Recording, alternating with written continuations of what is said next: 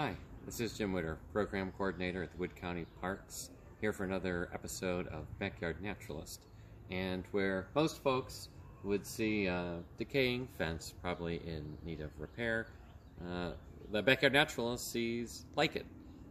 So you can see on this fence we have a couple different kinds of lichen. If you zoom in, you can see right here we have one. This one's called foliose lichen. Looks kind of like foliage on a tree. The trees and shrubs start to leaf out. We also have crustose lichen that looks, well, sort of crusty. It's all this other kind of close growing lichen on here.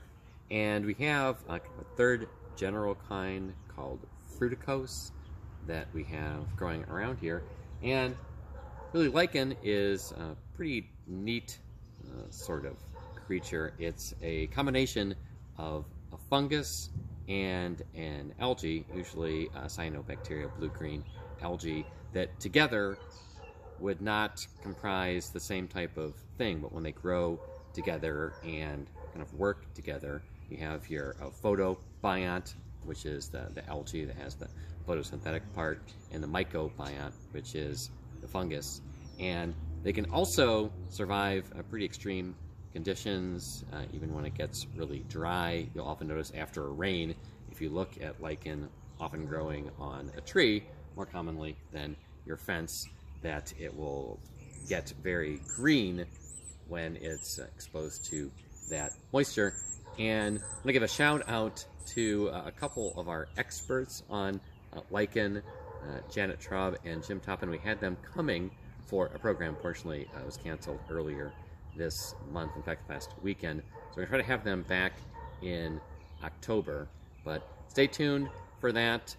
Look for lichen growing kind of anywhere that isn't really moving around, getting much attention. It could be you if you don't get enough exercise.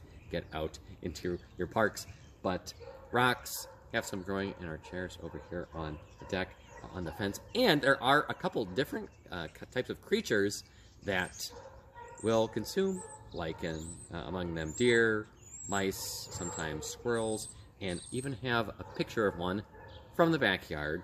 And right here, getting very, I guess, meta. You have phone recording, and you can zoom in on that. This is a painted lichen moth that you can see, right, the fuzz there. It's on the back door. And the caterpillar of the painted lichen moth consumes, of course, lichen, amongst other things.